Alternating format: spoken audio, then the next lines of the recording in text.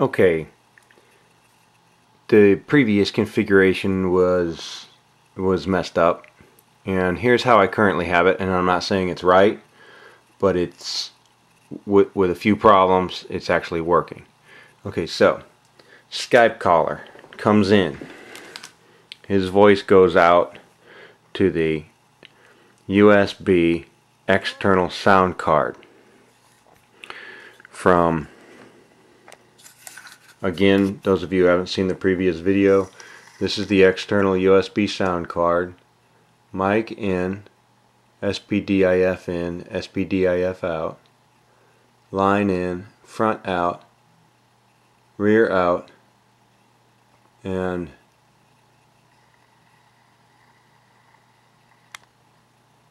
CBN base out.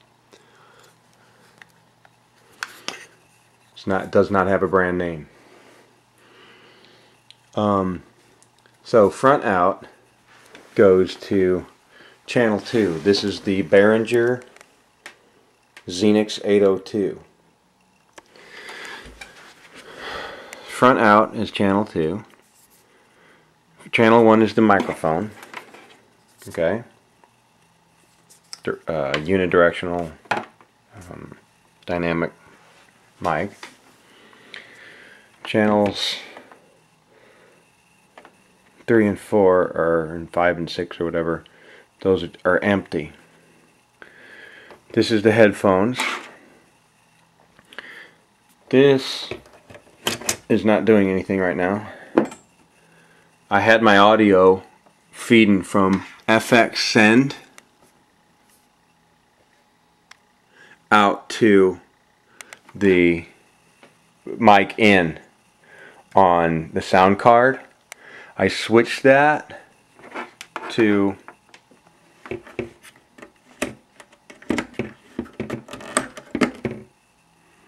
main out. So I got this main out,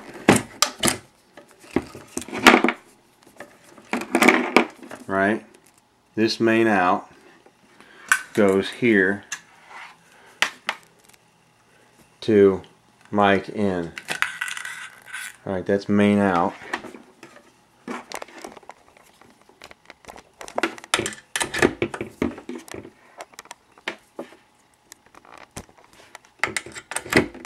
And that's it. So I don't have a good set of headphones, but that's the headphone jack.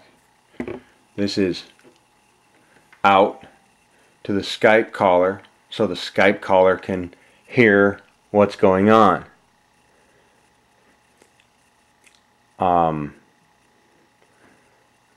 This goes out to the Zoom H2 recorder.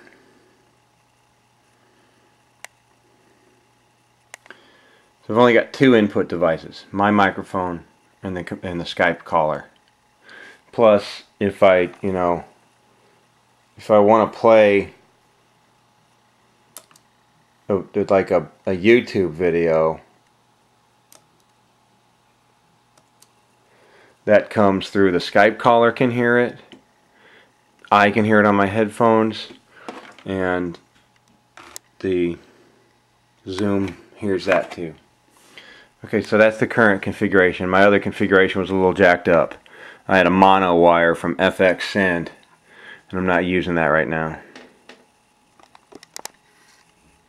I think that this board has a short. First of all, I bought this board from Amazon. It says like new. It doesn't lay flat on the table. And this, which is phones in control room, comes across, it's real crackly when you adjust it. However, I did ascertain that the Skype caller doesn't hear it.